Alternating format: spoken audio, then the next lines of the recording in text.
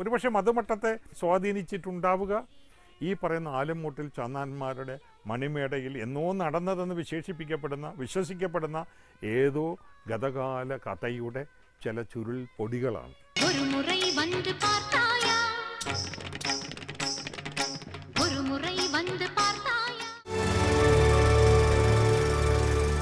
കഥ പറയുമ്പോൾ തുടരുന്നു. മണിച്ചിത്ര താഴിട്ട് പൂട്ടിയ മണിമാളികകളിൽ ഒരുപാട് നിഗൂഢതകൾ ഒളിഞ്ഞിരിക്കുന്ന പൂർവ്വകാലങ്ങളിൽ നിന്ന് ഇപ്പോഴും പാദനിസ്വനങ്ങളുടെ കാലൊച്ചകൾ നമ്മൾ ശ്രദ്ധിച്ചാൽ നമ്മൾക്ക് കേൾക്കാനാകും. ഒരുപക്ഷെ ഒരു ശീൽക്കാര ശ്രുതിയിൽ അവിടെ നിന്നും തേങ്ങലുകൾ ഗീതകങ്ങളായി ഉയരുന്നുണ്ടാകാം. ആ വിധത്തിൽ അതിനെ അകക്കണ്ണുകൊണ്ട് കാണാൻ ശ്രമിക്കുമ്പോൾ പോയകാല സ്മൃതികളുടെ ധാരയിൽ നിന്ന് ഉണർന്നു വരുന്ന പഴങ്കഥകളുണ്ട്. ആ കഥകളുടെ നേർക്ക് എന്നും വായനാ സമൂഹവും പ്രേക്ഷക സമൂഹവും വല്ലാത്ത ആഭിമുഖ്യവും താല്പര്യവും പ്രകടിപ്പിച്ചു പോകുന്നുണ്ട്. കാരണം ഉദ്വേഗത്തിൻ്റെ മുൾമുനയിൽ നിർത്തിക്കൊണ്ട് പ്രണയത്തിൻ്റെ കഥ പറയുവാൻ, പ്രണയ നൈരാശ്യത്തിൻ്റെ കഥ പറയുവാൻ, അതിൻ്റെ പുറത്ത് അതിൻ്റെ പേരിൽ നിവർത്തിക്കപ്പെട്ടുള്ള കൊലപാതകങ്ങളുടെ കഥ പറയാൻ, ആ കൊലപാതകങ്ങളുടെ തുടർച്ചയിലുള്ള പ്രതികാരങ്ങളുടെ കഥ പറയാൻ എന്നും കഥാകാരന്മാർക്ക് ആവേശമായിരുന്നു. കഥാസ്വാദകർക്ക് അത് കേൾക്കുവാനും കാണുവാനും വെമ്പലായിരുന്നു. ഈ മനഃശാസ്ത്രം ഒരുപക്ഷെ വർത്തമാന മലയാള സിനിമയിൽ ഏറ്റവും കൂടുതൽ ഉപയോഗപ്പെടുത്തിയിട്ടുള്ള, തിരിച്ചറിഞ്ഞിട്ടുള്ള ഒരു ചലച്ചിത്രകാരനാണ് ഫാസിൽ.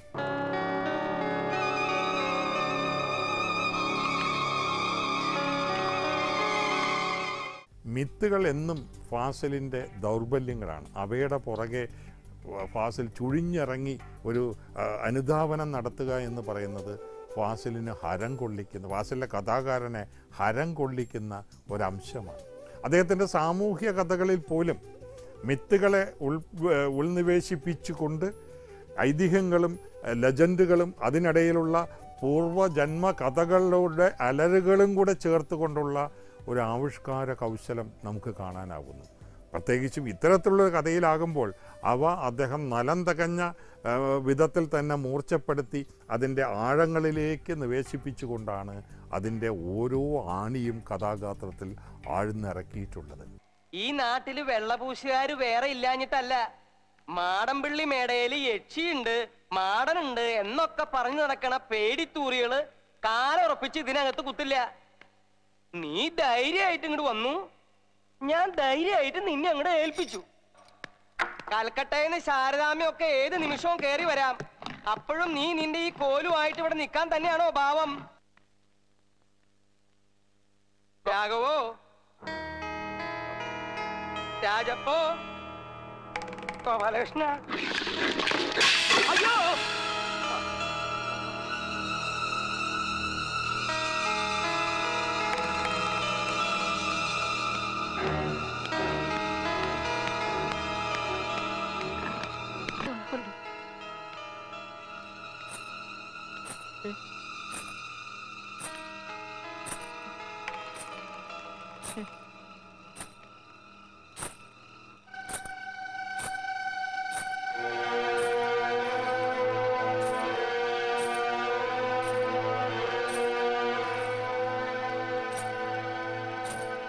നേരത്തെ സൂചിപ്പിച്ചതുപോലെ മണിമാളികകളിലോ അല്ലെങ്കിൽ താഴ്വരകളിലോ മലമടക്കുകളിലോ പ്രേത സാന്നിധ്യമുണ്ടെന്നുള്ള ഒരു വിശ്വാസം, സങ്കല്പം, അത് വേണമെങ്കിൽ യാഥാർത്ഥ്യവുമാകാം.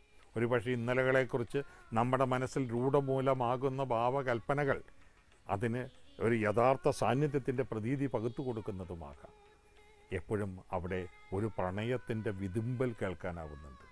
ആ വിതുമ്പലിൽ നിന്ന് ഒരു നൈരാശ്യത്തിൻ്റെ ദുരന്തം നമ്മുടെ മനസ്സിലേക്ക് നീറി പടർന്നെത്തുന്നുണ്ട്. അക്കൂട്ടത്തിൽ തന്നെ ഒരു ദാരുണമായ മരണത്തിൻ്റെ ഒരു വല്ലാതെ നരിച്ചീറുകൾ പറക്കുമ്പോൾ ഉണ്ടാകുന്ന ചിറകടി ഒച്ച പോലെ ഭീതിതമായ ശീൽക്കാരങ്ങൾ ഉയരുന്നുണ്ട്. അവയ്ക്കിടയിൽ നിന്ന് ഒരുപക്ഷെ ഒരു കൊലപാതകത്തിൻ്റെ അല്ലെങ്കിൽ ഒരു ആത്മഹത്യയുടെ, അതുമല്ലെങ്കിൽ അഭയം കിട്ടാതെ, ശരണം കിട്ടാതെ, ശാന്തി കിട്ടാതെ, മോക്ഷം കിട്ടാതെ ഇന്നും അതൃപ്തിയായി അലയുന്ന ഒരു പ്രേതാത്മാവിൻ്റെ പ്രതികാര നിർവഹണത്തിൻ്റെ കുതിപ്പുകൾ കേൾക്കാനാവുന്നുണ്ട്. ഇങ്ങനെ കഥമടക്കുകളുടെ നിഗൂഢതകൾ ഒളിഞ്ഞിരിക്കുന്ന ഒരു വലിയ മണിമാളിക, അതൊരു മേടയാണ്.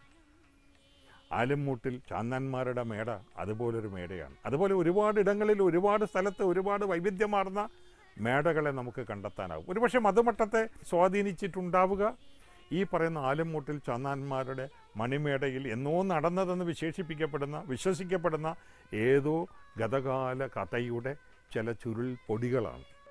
കൽക്കട്ടയിൽ ശാരദ ചേച്ചിയും മറ്റും എഴുതുന്നല്ലേ കേട്ടുള്ളൂ. താനും പുത്തം വീണ്ടും നാട്ടിലേക്ക് വരുന്നതിന്റെ ഒരു സൂചന പോലും കിട്ടിയില്ല. എവിടെ ബാക്കിയുള്ളവരൊക്കെ എവിടെ? വേറെ ആരുമില്ല മാവ, ഞങ്ങൾ മാത്രമേ ഉള്ളൂ. ഗംഗ മാടമ്പിള്ളിലിടം നമ്മുടെ തറവാട്ട് വീടൊക്കെ തന്നെ ഓഹരി പ്രകാരം തന്റെ അമ്മയ്ക്ക് അവകാശപ്പെട്ടതുമാണ്. പക്ഷെ ആ വീട് താമസത്തിന് അത്ര നല്ലതല്ല. ആ താനും ചെറുപ്പത്തില് ചിലതൊക്കെ കേട്ട് കാണുമല്ലോ. ദുർമരണങ്ങള് പലത് നടന്ന തറവാടാ. അന്യ കുടുംബങ്ങളിൽ നിന്ന് കല്യാണം കഴിച്ചു കൊണ്ടിരുന്ന പെൺകുട്ടികൾക്ക് അവിടെ പാർത്താൽ സ്വൈര്യം കിട്ടില്ല എന്നാ വിശ്വാസം. മാടമ്പിള്ളി തറവാട് ആ മണിമേട പണിഞ്ഞ കാലത്ത് ഒരുപക്ഷെ വാസ്തുവിദ്യയുടെ അത്ഭുതകരമായ സൗന്ദര്യം നിറഞ്ഞു നിന്നിരുന്ന ഒരു സാന്നിധ്യമായിരുന്നിരിക്കണം. പക്ഷേ ഉപയോഗിക്കാതെ, ആൾതാമസമില്ലാതെ, മാറാലകൾ പിടിച്ച് കരിമ്പൂച്ചകൾ വേട്ടമൃഗങ്ങളെ പോലെ ഓടി നടന്ന് എലിയും പൂച്ചയും തമ്മിൽ ഒരുപാട് ഇരയും വേട്ടക്കാരനും കളിച്ച് അങ്ങനെ ഭീതിതമായ ഒരു നിഗൂഢതയിലേക്ക് സ്വയം വഴിമാറിക്കൊടുത്ത ആ മണിമാളികയുടെ മുമ്പിലേക്ക് നകുലനും ഗംഗയും കടന്നു വരുന്നത് വർഷങ്ങൾക്ക് ശേഷം അതിൻ്റെ അനന്തരാവകാശികൾ എന്ന നിലയിലാണ്. ആൾപ്പാർപ്പില്ലാതെ, താമസിക്കുവാൻ വരുന്നവർക്ക് ധൈര്യമില്ലാതെ, അവിടെയുള്ള പ്രേതാത്മാക്കൾ തങ്ങളെ വേട്ടയാടുമെന്ന ഭീതിയോടെ ഒഴിച്ചിട്ടിരുന്ന ആ മാളികയുടെ വാതിൽ തുറന്നുകൊണ്ട് അവർ കടന്നു വരുന്നത് അവരിൽ ചിലരുടെ, ഗംഗയുടെ പ്രത്യേകിച്ചും പൂർവജന്മ ആശ്രമ കഥകളിലേക്ക് കൂടിയാണ്. എന്തായാലും എനിക്ക് ആ മുറി ഒന്ന് തുറന്നു കാണണം. എന്താന്ന് കേട്ടാ, ഞാൻ തുറന്നോട്ടെ? താൻ തുറക്കടോ. ഒരു മുறை வந்து பாராயோ பாராயோ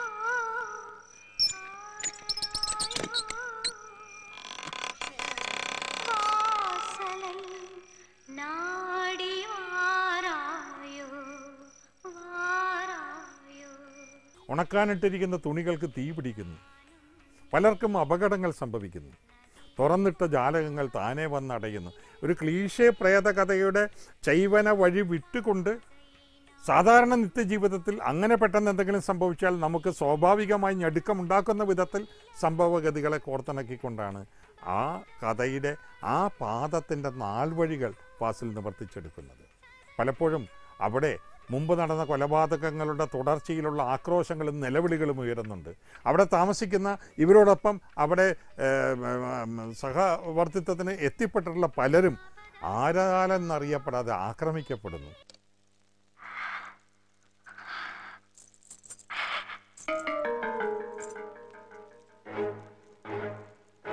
அந்த கீர்த்தனை ஒண்ணு பாடுறீங்களா? நான் தான் நாகவல்லி.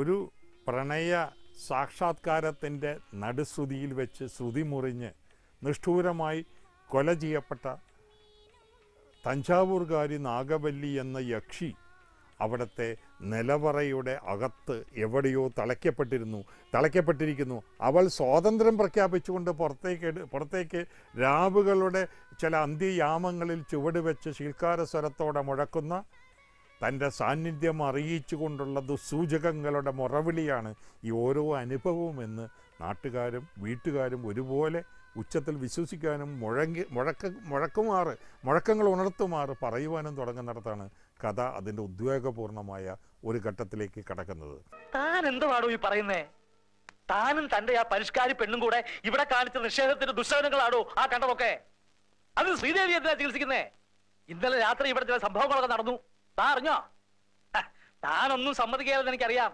അതുകൊണ്ടാ ആരും അറിയാതെ ഒരു കർമ്മം നടത്തി ആ തെക്കിന് ബന്ധിക്കണമെന്ന് വെച്ച് ഇന്നലെ അർദ്ധരാത്രി ഞങ്ങളവിടെ വന്നത്. ഞങ്ങൾ അവിടെ കണ്ട കാഴ്ച എന്താണെന്ന് എനിക്കറിയോ? പറഞ്ഞാൽ താൻ വിശ്വസിക്കുവോ? എടോ, തെക്കിനിയിലെ തമിഴത്തിയെ ഞങ്ങൾ നേരി കണ്ടടോ. ദാസപ്പനും കാട്ടുപറമ്പനും ഒക്കെ സാക്ഷികളാ. ഓ, അപ്പൊ കാണുകയും ചെയ്തു. ഇനിയിപ്പോ സംശയം വേണ്ട, ഇവിടെയുള്ള എല്ലാവർക്കും എന്താ പറയാ. നാഗവല്ലിയായി അവിടെ തന്നെ താമസിക്കുന്ന മറ്റൊരു കഥാപാത്രം കാണിച്ചു കൂട്ടുന്ന പരാക്രമങ്ങളാണ് ഇതെന്ന് വ്യാഖ്യാനിക്കുവാൻ ഒരു ശ്രമം നടന്നു.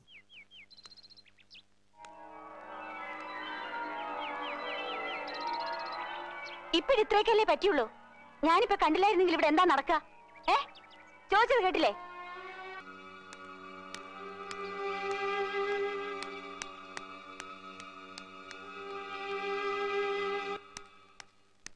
അളിയോ, അല്ല, നഗലൻകുട്ടി ആ പറഞ്ഞത് പരിചിതം അങ്ങോട്ട് ഉപേക്ഷിക്കണ്ട. ശ്രീദേവിക്ക് ഇപ്പൊ എന്തോ കുഴപ്പമുണ്ട്. ഏത് വഴിക്ക് തിരിഞ്ഞാലാണ് ഇതിൻ്റെ സത്യാവസ്ഥ പുറത്തെടുത്ത് കൊണ്ടുവരാൻ കഴിയുക എന്ന് തിട്ടമില്ലാതെ ഉഴറുമ്പോഴാണ് നായക കഥാപാത്രമായ ഡോക്ടർ സണ്ണി ഈ ചിത്രത്തിൻ്റെ ഏതാണ്ട് 1/3 ഭാഗം താണ്ടിക്കഴിയുമ്പോൾ ഇതിൻ്റെ ഫ്രെയിമുകളിലേക്ക് കടന്നു വരുന്നു. എടാ, നീയായിരുന്നോ? ഇതാണോ നീ പറഞ്ഞ മറ്റു കേസ്? വല്ലാതെ വയലന്റ് ആകുന്നുണ്ട്. എന്തിനാ ഇങ്ങനെ അഴിച്ചു വിട്ടിരിക്കുന്നത്? പൂട്ടിരുന്നോ? അയ്യോ, അയ്യോ, കുഴപ്പമൊന്നും കാണിക്കരുത്. പറയുന്നതൊക്കെ വിടാൻ പറഞ്ഞ വിട്ടു. ഞാനിപ്പോ കുഴപ്പം കാണിച്ച ഇയാള് പറയാ ഞാൻ കാരണവരാണെന്ന്. എവിടുത്തെ കാരണവർ? എന്തിന്റെ കാരണവരെ ഞാൻ ബാസുരയുടെ ഭർത്താവാണെന്ന്. ഏത് ബാസുര? എവിടുത്തെ ബാസുര? എന്റെ ഭാര്യ, ഇവന്റെ കുഞ്ഞപ്പ. വിട്, ഇതെന്റെ ചിറ്റപ്പന. ഗുരുനാഥനും അറിയപ്പെടുന്ന കവിയുമായ മഹാദേവന്റെ ഹൃദയ സൗന്ദര്യം കണ്ട് അയാളിൽ അനുരക്തിയാകുന്ന അല്ലിയെ അവരുടെ പ്രണയത്തിൻ്റെ ഉന്മാദ നിമിഷങ്ങളെ ഗംഗ കണ്ടെത്തി ഉള്ളിലേക്ക് ആവാഹിക്കുന്നിടത്താണ് ഗംഗയുടെ ജീവിതത്തിലെ സമാന്തര പാത ആരംഭിക്കുന്നത്. ആ രാമനാഥം എന്ന് രഹസ്യമായിട്ട് താമസിച്ച വീട്ടില് ഇപ്പോഴാരാ താമസിക്കുന്നറിയാവോ? അല്ലിയുടെ ചെക്കനാ, ആ കോളേജ് ലെക്ചറർ. മാടമ്പിള്ളി തറവാട്ടിലെ കാരണവരാണ് ഇവരുടെ പ്രണയത്തിന് വിഘ്നമാകുന്നതും നാഗവല്ലിയുടെ ദാരുണമാംവിധം നാഗവല്ലി കൊല്ലപ്പെടുന്നതിനും നിമിത്തമാകുന്നത്. അവിടെ ഗംഗയുടെ മനസ്സിൽ നീറിപ്പടരുന്ന വിദ്വേഷമുണ്ട് ഈ കാരണവരോട്.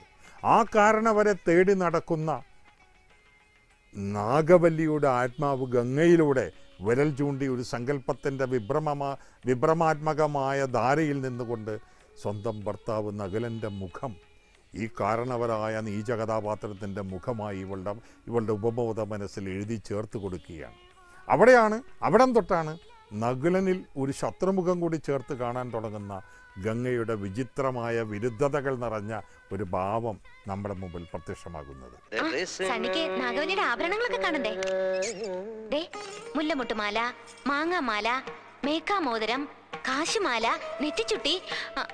അയ്യോ, ചെലങ്കയുടെ അതെവിടെയെങ്കിലും കാണുന്നേ? ഗംഗയ്ക്ക് ഒരു ചുക്കും അറിയില്ല ഇത് നാഗവല്ലിയുടെ ചലങ്കയല്ല. അതെ അതെ അതെ. അല്ലെങ്കിലോ? ആണെങ്കിലോ? അല്ലാന്ന്. അതെന്ന് എന്നാര് പറഞ്ഞു? ഞാൻ പറയുന്നു. ഞാൻ ഇതൊക്കെ കുറെ പഠിച്ചിട്ട് തന്നെ. എന്നാ അങ്ങേപ്പുറത്ത് പോയി പഠിച്ചിട്ടാ ഞാൻ പറയുന്നത് ഇത് നാഗവല്ലിയുടെ ചലങ്കയല്ല. ചുമ്മാ കിടന്ന് തർക്കിക്കാതെ. ആരാ തർക്കിച്ച്? ഞാനാണോ? പിന്നെ ഞാനാണോ? ഞാൻ 1001 തവണ വ്യക്തമായി തെളിയിക്കാം ഇത് നാഗവല്ലിയുടെ ചലങ്കയല്ല. ഗംഗയ്ക്ക് ഒരു കുന്തം അറിയില്ല. എനിക്കോ? എനിക്കോ? എനിക്കോ? വേണ്ട വേണ്ട വേണ്ട, നമ്മൾ തമ്മിൽ കിടന്ന് തർക്കിച്ചിട്ട് കാര്യമില്ല. പോ, പോയി പണിയോ പോ. പത്മനാഭപുരം കൊട്ടാരത്തിലും തൃപ്പൂണിത്തുറ ഹിൽ പാലസിലും വെച്ചാണ് ഇതിൻ്റെ പൂർണ്ണമായ പ്രധാന ഭാഗങ്ങളെല്ലാം ചിത്രീകരിച്ചിട്ടുള്ളത്. ആ ചിത്രീകരണം ഏതാണ്ട് പൂർത്തിയാകാറായി. 1-2 ദിവസങ്ങൾക്കുള്ളിൽ ചിത്രീകരണം തീരും. ഇനിയെങ്കിലും ഈ ചിത്രത്തിനൊരു പേര് വേണം. ആ പേരെന്ത് എന്ന അന്വേഷണം വിതരണക്കാരിൽ നിന്ന്, തിയേറ്റർ ഉടമകളിൽ നിന്ന്, മാധ്യമപ്രവർത്തകരിൽ നിന്ന്, ചിത്രത്തിൽ സഹവർത്തിക്കുന്ന അതിലെ അഭിനേതാക്കളിൽ നിന്ന്, സാങ്കേതിക കലാകാരന്മാരിൽ നിന്ന് തുരുതുരെ ഉയർന്നുകൊണ്ടിരിക്കുന്ന സമയത്താണ് നയാഗ്രയിലൂടെ ഒഴുകി വന്ന അതിലെ ഒരു മനോഹരമായ ഗാനം MG രാധാകൃഷ്ണൻ ഈണമിട്ട് ബിച്ചു തിരുമല വരികൾ എഴുതി ചേർത്ത് തികച്ച മനോഹരമായൊരു ഗാനം ശ്രുതിസുന്ദരമായി ഒഴുകി വന്നത്. പഴന്തമിഴ് പാട്ടെന്ന് ആരംഭിക്കുന്ന ആ ഗാനത്തിലെ ഏതോ ഒരു വരിയിൽ വെച്ച് ഫാസിൽ പറഞ്ഞു അതൊന്നും കൂടെ പ്ലേ ചെയ്യാൻ പറഞ്ഞു. അത് 2 പ്രാവശ്യം പ്ലേ ചെയ്ത് കഴിഞ്ഞപ്പോൾ ഫാസിൽ പറഞ്ഞു ചിത്രത്തിൻ്റെ പേര് മണിച്ചിത്രത്താഴ്. ആ താക്കോൽ കൊണ്ട് തുറന്ന് കിട്ടുവാൻ വേണ്ടി കാത്തിരിക്കുന്ന മണിച്ചിത്രത്താഴിനെ തന്നെയാണ് പ്രതീകാത്മകമായി നമ്മുടെ മുമ്പിൽ സാക്ഷ്യപ്പെടുത്തുന്നത്. മണിച്ചിത്രത്താഴ് മലയാള സിനിമയിലെ മുഖ്യധാരാ യാനത്തിലെ ഒരു പ്രത്യേക വഴിത്തിരിവാകിയും ശ്രദ്ധേയമായ കണ്ണിയായി മാറുന്നതും അതുകൊണ്ടുകൂടിയാണ്. ആ ചിത്രത്തിൻ്റെ പ്രസ്താവ്യമായ വിജയം കണ്ട് ഒരുപാട് പേർ മറ്റു ഭാഷകളിലേക്ക് അത് റീമേക്ക് ചെയ്യുവാൻ വേണ്ടി വരികയുണ്ടായി. ഇവിടെ നാട്ടിലേക്ക് വന്ന് എറണാകുളത്തും തിരുവനന്തപുരത്തുമുള്ള തിയേറ്ററുകളിൽ പടം കണ്ട് പുറത്തിറങ്ങുന്ന സമയത്ത് അവർ തമ്മിൽ പറഞ്ഞ വാചകം ഫാസിൽ ഒരിക്കൽ എന്നോട് പറയുകയുണ്ടായി, അയ്യോയ്യോ ഇത് ശരി വരാതപ്പ, ഇത് അവർക്ക് താൻ പണ്ണ മുടിയും.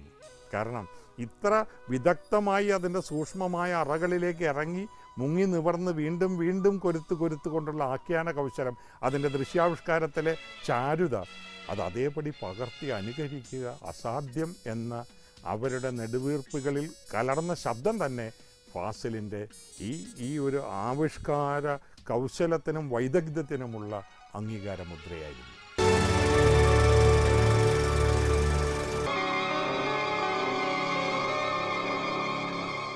വികാരക്ഷോഭത്തിൻ്റെ കടുത്ത നീർച്ചുഴികളിൽ മനസ്സ് കിടന്ന് ഉയലാടുമ്പോഴും അത് അമിതമായ ഭാവ ആവിഷ്കാരത്തിലൂടെ പുറത്ത് പ്രകടമായി സാക്ഷ്യപ്പെടുത്താതെ എല്ലാം ഉള്ളിലൊതുക്കിക്കൊണ്ട് മനസ്സിലെ കണക്ക് കൂട്ടലും കിഴിക്കലും എല്ലാം മുഖത്തെ മാംസപേശികളുടെ നേർത്ത ചലനങ്ങളിലൂടെ മാത്രം പകർന്നു തന്നുകൊണ്ട് വളരെ സംയമിതമായ ഒരു ശൈലിയിലൂടെയാണ് ഡോക്ടർ സണ്ണി എന്ന കഥാപാത്രത്തെ മോഹൻലാൽ അനശ്വരമാക്കിയത്. நீ யாரு? நானா? சண்டாளா, என்னையா யாருன்னு கேக்குற? நான் தாண்டா நாகவல்லி. எதுக்காக வந்த? உன்னை கொல்றதுக்கு, உன்னை கொன்னு உன் ரத்தத்தை குடிக்கிறதுக்கு. உன்னால என்ன கொல்ல முடியாது நாகவல்லி? கொல்லுவேன், கண்டிப்பா கொல்லுவேன். வரப்போற துர்காஷ்டமி அன்னைக்கு நான் உன்னை கொல்லுவேன். அப்பத்தான் என் ஆத்திரம் அடங்கும். அப்ப துர்காஷ்டமி அன்னைக்கு வா. இப்ப போ நாகவல்லி, போ. போறேன், இப்ப போறேன். நிச்சயமா திரும்பி வருவேன். உன்னை கொல்வேன், உன் ரத்தத்தை குடிப்பேன். ശോഭനയ്ക്ക് ഗംഗയായും നാഗവല്ലിയായും നിറഞ്ഞാടിയതിന് ഈ ചിത്രത്തിലെ അഭിനയത്തിൻ്റെ പേരിലാണ് ആദ്യമായി ഏറ്റവും മികച്ച ഇന്ത്യൻ നടിക്കുള്ള ദേശീയ ബഹുമതി ലഭിക്കുന്നത്. ചിത്രത്തിൻ്റെ ആദ്യ ഭാഗങ്ങൾ, പ്രത്യേകിച്ചും സംഭാഷണങ്ങൾ കൃത്യമായി പിന്തുടരുവാൻ കഴിയാത്ത അന്യഭാഷക്കാരായ ജോറികൾക്ക് അല്പം വിരസവും സങ്കീർണവുമായി തോന്നിയതിനാൽ പരിഗണിക്കേണ്ടതില്ല എന്ന് കരുതി മാറ്റിവെക്കുവാൻ തുടങ്ങിയ ആ ചിത്രത്തെ നിർബന്ധപൂർവം അതിൻ്റെ രണ്ടാം പാതിയിൽ ഈ അഭിനേത്രിയുടെ അതിമികവുറ്റ ഒരു ഭാവാവിഷ്കാരത്തിൻ്റെ മുഹൂർത്തമുണ്ട്, അത് കാണാതെ പോകുന്നത് കടുത്ത അനീതിയാണെന്ന് ശാഠ്യപൂർവം പറഞ്ഞ് അവരിൽ സമ്മർദ്ദം ചെലുത്തിക്കൊണ്ട് ആ ചിത്രം പൂർണ്ണമായി കാണാൻ അവരെ പ്രേരിപ്പിച്ചത് അന്ന് ജൂറിയിലെ പ്രമുഖ അംഗമായിരുന്ന ഹരിഹരൻ. ഒരു മുറൈ വന്ന് പാർത്തായാ, ഒരു മുറൈ വന്ന് പാർത്തായാ, നീ ഒരു മുറൈ വന്ന് പാർത്തായാ, എൻ മനം നീ അറിந்தாயோ, തിരുമകൾ തുன்பം തീർത്തായാ, അൻപുടൻ കൈയணைത്തായോ. ആ ശോഭനയുടെ കഥാപാത്രത്തിൻ്റെ ഭാവാഹാദികളിലെ ഉയർച്ചയും താഴ്ചയും അതിവിദഗ്ധമായാണ് ശോഭനയ്ക്ക് വേണ്ടിയുള്ള മലയാള സംഭാഷണങ്ങൾ ഡബ്ബ് ചെയ്തുകൊണ്ട് ഭാഗ്യലക്ഷ്മി നിവർത്തിച്ചെടുത്തത്. അതോടൊപ്പം തന്നെ തമിഴിലേക്കുള്ള ആ ശ്രുതിമാറ്റത്തിൽ ശബ്ദപകർച്ചയിൽ നിർബന്ധമായും ഉണ്ടായിരിക്കേണ്ട ഒരു ഭാവ വ്യതിരിക്തതയ്ക്ക് വേണ്ടി വളരെ ബുദ്ധിപൂർവം ഫാസിൽ ദുർഗയുടെ ശബ്ദമാണ് ഉപയോഗിച്ചത്. ഗംഗ ഇപ്പൊ പോണ്ട. ഞാൻ പോണ്ടേ? വേണ്ട. ഞാനിന്ന് രാവിലെയും പറഞ്ഞിരുന്നതാണല്ലോ, പിന്നെന്താ ഇപ്പോഴൊരു മനംമാറ്റം? ഗംഗ ഇപ്പൊ പോണ്ട. അതെന്താ? അല്ലിക്ക് ആഭരണം എടുക്കാൻ ഞാൻ കൂടെ പോയാല്? വേണ്ടെന്ന് പറഞ്ഞില്ലേ? എന്താ ഞാൻ കൂടെ പോയാല്? പോകണ്ട.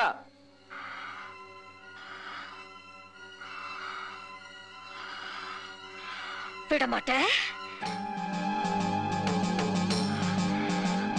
വിടമാട്ടെ. அப்ப நீ என்ன இங்கிருந்து எங்கேயும் போக விட மாட்ட? ஐயோ நாயே, உனக்கு எவ்வளவு தைரியம் இருந்தா இப்பவும் என் கண் முன்னாடி வந்து நிப்ப? இன்னைக்கு துர்காஷ்டமி, உன்னை நான் கொன்னு ஓ ரத்தத்தை குடிச்சு ஓங்கார நடனம் விடுவேன்.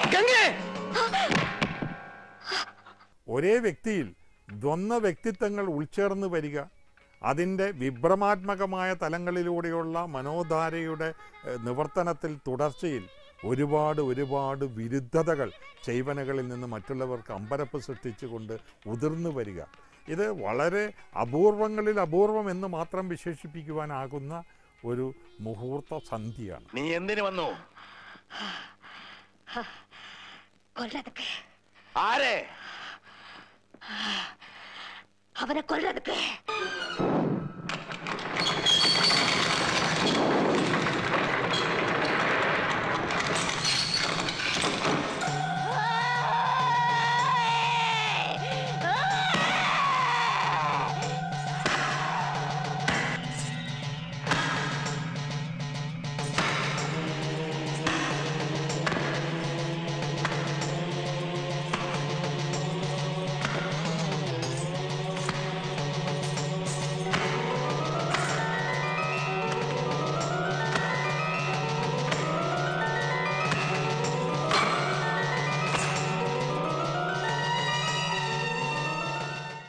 സന്ധിയെ അതിൻ്റെ ഏറ്റവും വലിയ പാരമ്യത്തിലെത്തിച്ചുകൊണ്ട് അതിൻ്റെ മുമ്പിൽ നിസ്സഹായരായി നിൽക്കുന്ന ആളുകളുടെ ഹൃദയത്തുടിപ്പുകളെ ഒരു മാന്ത്രികൻ്റെ വിരുദോടുകൂടി മാന്ത്രിക തൊപ്പിയിൽ നിന്ന് പ്രാവിനെ കൈലേസാക്കി മാറ്റുകയും തിരിച്ച് പ്രാവാക്കി മാറ്റുകയും ചെയ്യുന്ന വിരുദോടുകൂടി തൻ്റെ കഥാസന്ദർഭങ്ങളിൽ സീനുകളായി കൊരുത്തു ചേർത്താണ് മണിച്ചിത്രത്താഴിന് അഭൗമമായി എന്ന് വേണമെങ്കിൽ ആദ്യ കാഴ്ചയിൽ നമ്മളെ വിസ്മയിപ്പിക്കാവുന്ന, പക്ഷേ വീണ്ടും വീണ്ടുമുള്ള പുനർവായനയിൽ അത് ഒരു വടിവിൻ്റെ ഭാഷ മാറ്റി, ഭാവം മാറ്റി, വർണ്ണം മാറ്റിയുള്ള ഒരു പുനരാവിഷ്കാരമാണെന്ന് തിരിച്ചറിയിപ്പിക്കുന്ന ഒരു ആഖ്യാനം ഫാസിൽ ഇതിൽ നിവർത്തിച്ചിട്ടുള്ളത്.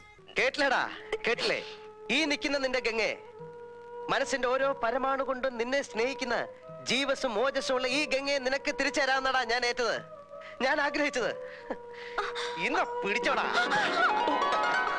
മറ്റൊരു സവിശേഷത ഈ ചിത്രത്തെക്കുറിച്ച് ഓർക്കുമ്പോൾ പറയാനുള്ളത്, ചിത്രത്തിലെ മർമ്മപ്രധാനങ്ങളായ ചില രംഗങ്ങൾ കോൾ ഷീറ്റിൻ്റെ ഒരു ദൗർലഭ്യം മൂലവും അതോടൊപ്പം തന്നെ പെട്ടെന്ന് ചിത്രീകരണം പൂർത്തിയാക്കേണ്ടതായ അടിയന്തര ആവശ്യങ്ങൾ ഉണ്ടായിരുന്നത് കൊണ്ടും 4 യൂണിറ്റുകളായാണ് ചിത്രീകരിച്ചിട്ടുള്ളത്. മുഖ്യ യൂണിറ്റ് ഫാസിൽ തന്നെ കൈകാര്യം ചെയ്തപ്പോൾ ഫാസിലിൻ്റെ പ്രിയ ശിഷ്യന്മാരായിരുന്ന പ്രിയദർശനും സിബി മലയിലും സിദ്ദിഖ് ലാലും വ്യത്യസ്തങ്ങളായ കുറേ രംഗങ്ങളുടെ ചിത്രീകരണം ഫാസിലിൻ്റെ നിർദ്ദേശനിഷ്ഠകൾക്ക് വിധേയമായി അതേ ശ്രുതിയിൽ ചേർന്ന് നിന്നുകൊണ്ട് നിർവഹിക്കുകയും അതെല്ലാം കൂടെ ചേർന്ന് ഫാസിലിൻ്റെ വളരെ സമഗ്രമായ ഏകദാനതയുള്ള ഒരു ചിട്ടപ്പെടുത്തലിൽ മണിച്ചിത്രത്താഴ് എന്ന ചിത്രത്തിൻ്റെ പൂർണ്ണരൂപമായി ഭവിക്കുകയും ചെയ്തു. ഹൃദയൈക്യമുള്ള ചലച്ചിത്രകാരന്മാർ തമ്മിലുള്ള സഹവർത്തിത്വം ആദ്യ ശ്രുതിയിൽ ആദ്യ വിഭാവനത്തിലെ സങ്കല്പത്തോട് എത്രമാത്രം നീതി പുലർത്തുന്നു എന്നുള്ളതിൻ്റെ കൂടി ഒരുപക്ഷെ പരസ്പരമുള്ള കൊടുക്കൽ വാങ്ങലുകളിൽ മൂലസങ്കല്പത്തോട് ഹൃദയം കൊണ്ട് വിധേയത്വം പ്രകടിപ്പിച്ചുകൊണ്ട് തങ്ങളുടെ ഗുരുനാഥൻ അർപ്പിച്ച കാണിക്ക എന്നുള്ള നിലയിൽ കൂടി അവർ സഹകരിച്ചതിൻ്റെ ഫലമായിട്ടാകണം അതിനുകൂടി ദൃഷ്ടാന്തമാവുകയായിരുന്നു ഒരുപക്ഷെ ഇനി ആവർത്തിക്കപ്പെടാൻ സാധ്യതയില്ലാത്ത ഈ സഹവർത്തിത്വം. അയ്യോ വേണ്ട, എനിക്കൊരു ഇഷ്ടമുണ്ട്. അതിവിടെയുള്ള ഒരാളോട് ഞാൻ പറഞ്ഞിട്ടുണ്ട്. എല്ലാം അറിയുമ്പം സമ്മതിച്ച് അനുഗ്രഹിക്കണം. ഇറങ്ങട്ടെ. കൊതിയോടെ ഓടിപ്പോയി പടിവാതിലിൽ ചെന്ന് മിഴി രണ്ടും നീട്ടുന്ന നേരം നിറയെ തളിർക്കുന്നു, പൂക്കുന്നു, കായ്ക്കുന്നു കനവിൻ്റെ തേന്മാവിൻ കൊമ്പ്, എൻ്റെ കരളിലെ തേന്മാവിൻ കൊമ്പ്.